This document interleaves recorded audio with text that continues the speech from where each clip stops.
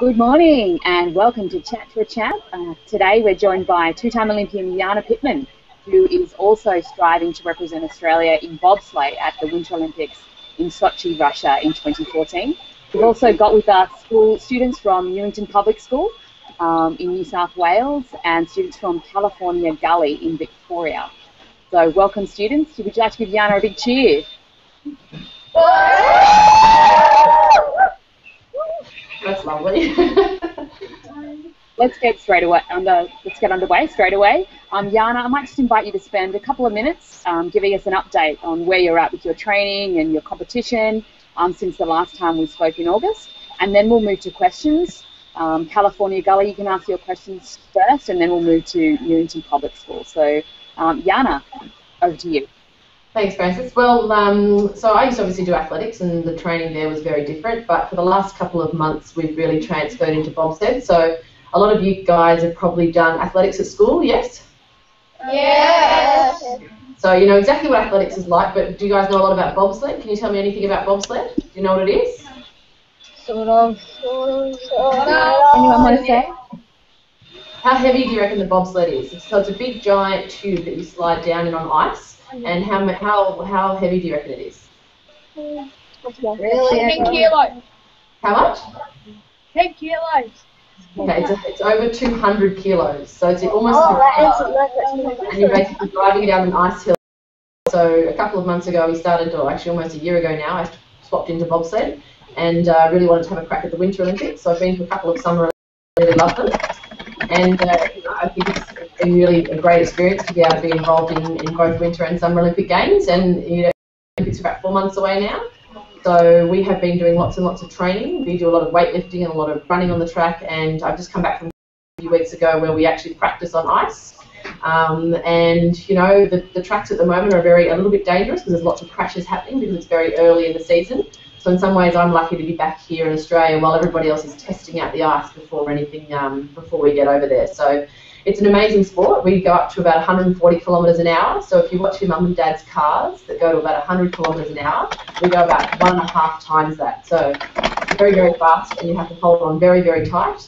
And you go around lots of really, really, really sharp corners, and you hold on and hope that nothing goes wrong. So maybe we'll ask some questions, Francis, because I don't really know what these guys want to know.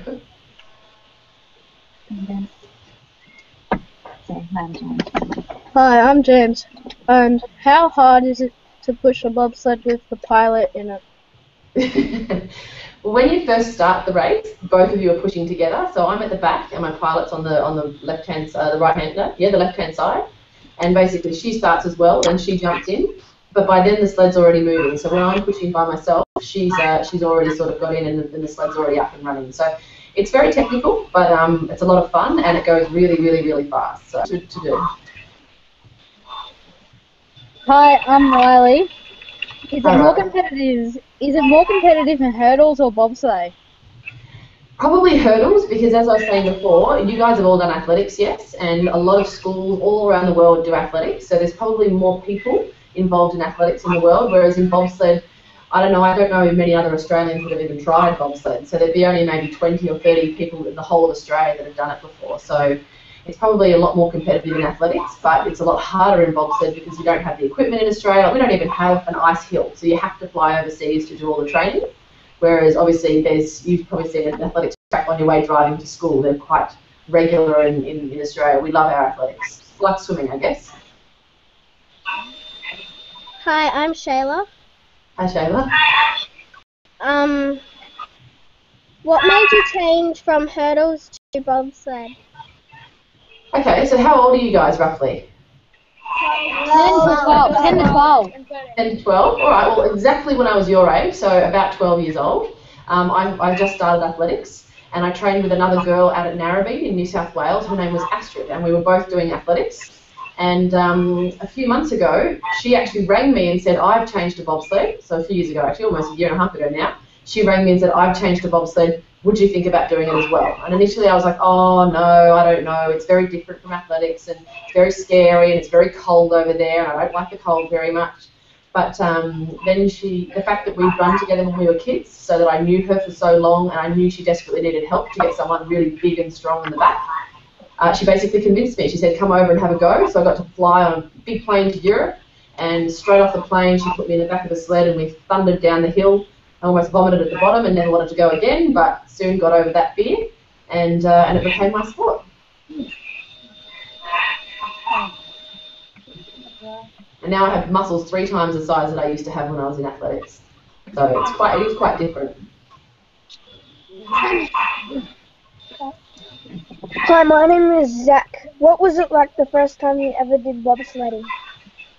The very first time, try and think of the scariest thing you've ever done, like if you've been skateboarding or if you've been on a really scary ride, like a Wonderland or wherever they have Wonderland now today. So like in Brisbane, maybe if you went to the Gold Coast to one of the what are they called, Movie World or something, and times it by 2 because it basically rattles. So it feels like you're in a giant washing machine going boom, boom, boom, boom, boom, boom, and it's going faster than any car you've probably ever been in. So it was quite scary, but I also knew that it was something that gave me an opportunity to go to the Olympics again for my 3rd Olympics and a Winter Olympics. So I guess you just knew the bigger picture and you thought about, right now I might not enjoy it, but in a few months' time I would. And within probably 2 or 3 runs, I thought it was the best thing I'd ever done. Jana, I'm just going to interrupt and welcome students from Rockhampton Girls Grammar. Hi guys. Welcome, Rockhampton. And before we have our next question from California Gully, I might just invite Jana just to speak a little bit more closely to the microphone so our school who's using Adobe Connect can hear you. If you wouldn't mind. Thanks, Jana. Is that better? It's quite an interesting setup where I am, so can you hear me now, Casey? Yeah, just better? Yeah, that's great. Okay. Okay, California Gully. Hi, I'm Tyson. Is it hard to brake in a bobsled? Is it hard to what, sorry? Brake. Oh, brake, yes, it's really hard. Look at you, probably can't see, can you see how big my biceps are? Yeah, for a girl, like if you're a boy you'd be pretty happy with them, but for a girl it means I don't fit girls' clothes. I have to go to the men's section and find shirts that fit me. But it's basically because you have to pull so hard on the brakes. So you push like this really hard, and then you have to, at the very end of the race, so you can imagine, like I said before, your car's going like 150 kilometres an hour, and there's no brake like in the car, it's you. So you basically have to push your feet into the ground and pull these little metal things. And these tiny little teeth sit into the ice and pull and break it on the track. So it's all done by you. There's no like electronic brakes like in the car. So it's very, very hard. Hi, my name's Tisha. Have you ever fell out of a bobsled? Yes, on my 4th ever run, I was just starting to enjoy it and relax and think, oh, this is a great sport and it's really fun.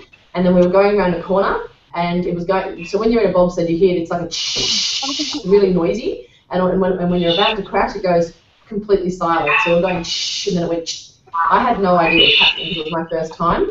And then it would be completely smashed and then you slide for about 1 kilometre. So if you think about an athletics track, so it's got 2 laps, you just slide all the way on your side with your head on the ice. But guess what I broke? Can anyone think of what I broke? Collarbone. Pardon?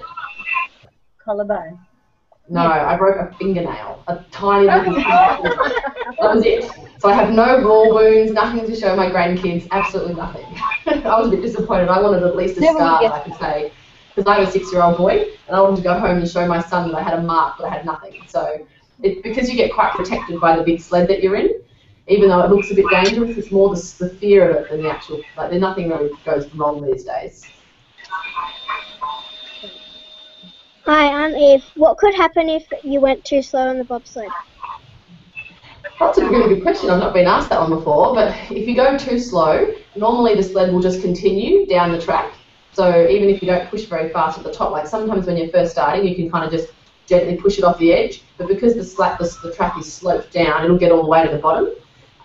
But if, for example, you brake too early, so you before the finishing line, you might get stuck in the bottom of a hill before it comes up the other side, and then you'll have to push it all the way up the hill by yourself, and that's not fun. Not a 200, 300 kilo sled pushing up a hill is not a good idea. Hi,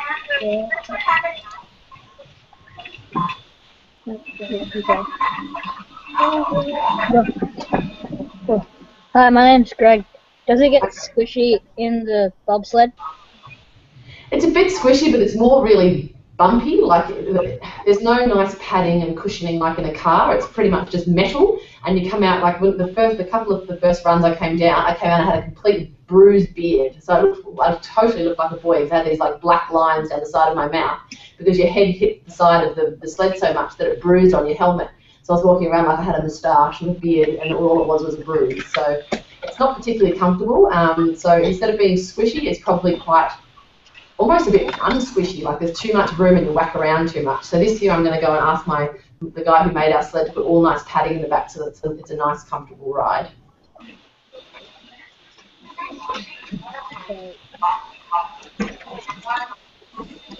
Hi.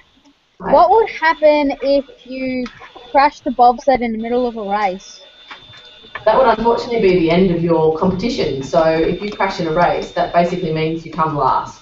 So unfortunately, it does happen sometimes. So at the last Olympics, two sleds crashed in the final. In fact, one of the ones who was supposed to win actually crashed. So it certainly it gives Australia a better opportunity because we don't crash very often. Because my pilot, her name is Astrid, she's very, very experienced. And she's an excellent pilot, so it certainly means that we have a lot less chance of that happening. And if someone does crash in front of you, that means you move up in position. But unfortunately for the person that did crash, that would be the end of their Olympics. Hi, I'm Mitch. Hi, Mitch. Fastest ever record you've done on the bobsled? The fastest we've done was 142 kilometres an hour in a place called St. Moritz in Switzerland. So that's the fastest track. Some of the boys definitely get up higher than that because they have 4 men in the sled, so they push it faster and it's just a heavier sled. But for us last year, that was the quickest we went. I might invite one more question from California Gully, and then we'll ask the students from Rockhampton Grammar to ask some of their questions. Okay. We think you've answered all our questions. Thank you. Okay, thank you.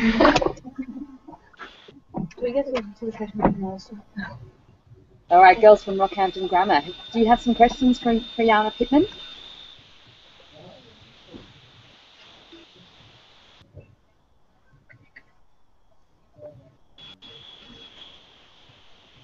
Oh, I can't hear them, Francis. I can't hear them.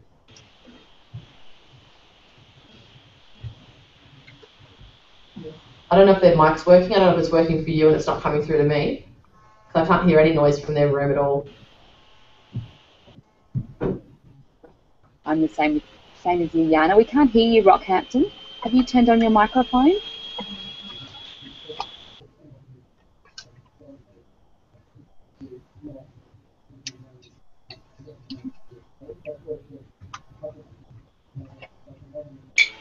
Oh, do you know when the next Winter Olympics are? Yeah, just spell it out.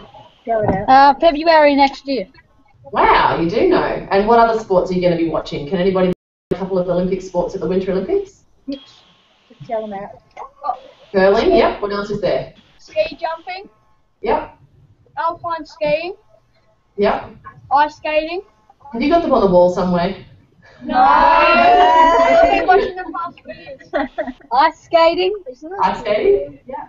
Snowboarding. Snowboarding. Snowboarding. And who's an Australian really good snowboarder? Female. I can't remember. Don't know. Or what about aerial skier? Does anyone know who a really good Australian aerial skier is? Oh, now it's in my tongue.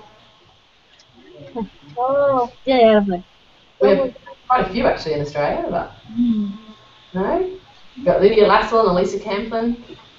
Got Tora Bright. You guys know her? Yeah. These are all guys that have won Olympic medals before, so they'll be going for trying to get a second or third one for this Olympics. It'll be pretty exciting. Yeah. Because you know the size of the whole Winter Olympic team is actually smaller than the track and field team at the Summer Olympics. So it's the actual Winter Olympic team is about, I don't know, 1/8 of the size of an normal Summer Olympics. So it's a smaller team, but they get a lot of medals for the small team. Have we got any audio yet? Okay, let's try with Rockhampton. Can you hear us, Rockhampton girls? Well, That is a no.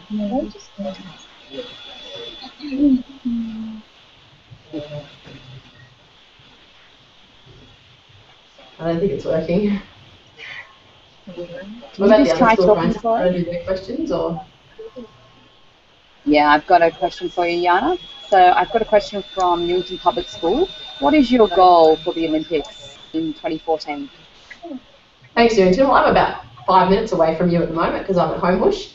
Our goal for the Olympics would probably to come top 8 or top 6, depending on the next few weeks. So we don't really set an Olympic goal till probably 3 weeks before the Olympics when we've seen all the other races that we've done. So we have 8 races before the Olympic Games, and the first one starts in a month. So I missed the first one because I'm actually studying to be a doctor, and I have exams to sit. So those exams finish in the middle of November, and then we fly over to Europe and start sliding. So I actually fly to America initially. And then we have 8 races as qualification for the Olympic Games. So at the moment we're aiming for top 8, but hopefully we can progress that to top 6 depending on our results over the next few months. I've got another question from Rockhampton Girls Grammar. What was it like at your first Olympic Games, and what was it like to win an Olympic medal? So my first Olympic Games, I was 5 years older than you guys. So I went to my first Olympics I qualified for my first Olympics when I was 16, and that was actually Sydney here in Australia, in Newington, or Homebush, which is very close. And it was incredible. I was very young. I was still at school, and it was just a huge big event, and there was thousands and thousands of people everywhere. And I remember standing at the starting line, and they announced that an Australian was racing, and it almost made me deaf with how much the crowd yelled in your ears and tried to support you, and it was absolutely incredible. And I was very lucky to experience that again at Commonwealth Games in Melbourne in 2006, and then everybody in the stadium knew you. So I had 93,000 people in there shouting your name, and it was absolutely incredible. So winning world championships and things like that is amazing because they played the Australian anthem at the end of the race, and you get given a beautiful medal that you can have forever. You have to certainly hope that you know your anthem words, because everyone has a camera right in your face and they watch you while you're singing, and they watch you as you do a lap around the track, and you get to high-five people around the track. So it's quite an amazing experience. And then you come home and you get to meet lots of people and do media things and be on TV. So it's a lot of fun if you get to the top level. Thanks, Jana. I've got another question from Newington Public. Their question is, who are your major rivals for the Winter Olympics in bobsleigh? Okay, that's a good question. So the best teams in the world are actually the Germans, the Americans, and the Canadians. So the last Olympics was in Canada, and the Canadians actually won the gold medal. This time it's in Russia, so certainly the Russians will have a big advantage because it's in their hometown, and that means they get to train on that track all the time. So the track is every track you go to is different. The corners are in different spots, the speeds are different, the curves are different, and they've obviously had a lot of time to practice on that. So I'd probably say those 4 teams are the top teams. But, you know, we're a little country from Australia. We don't have the experience, but I think that we're an underdog, which would make us, put us in a really good position because they're not sort of aware that we're up and coming yet. I've got another question from Rockhampton. What do you find more difficult, bobsleigh or the 400-metre hurdles, and why? 400 hurdles is way, way, way harder. Bobsled is more fun.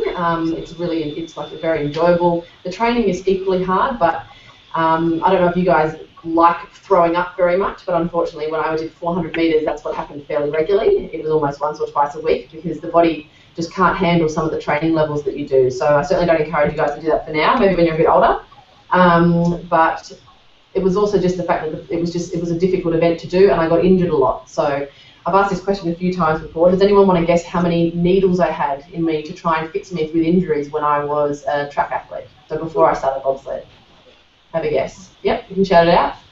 Know that. 4, 9, 5, 8, 4, Keep going. Keep going up.